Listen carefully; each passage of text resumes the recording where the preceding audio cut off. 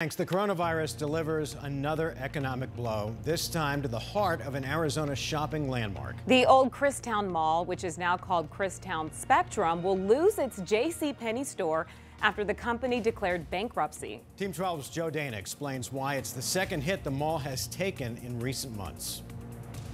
In February, Costco announced its plans to close later this year. Now, Penney is on its way out. The move, part of a bankruptcy reorganization. Penney is closing 154 stores in all nationwide.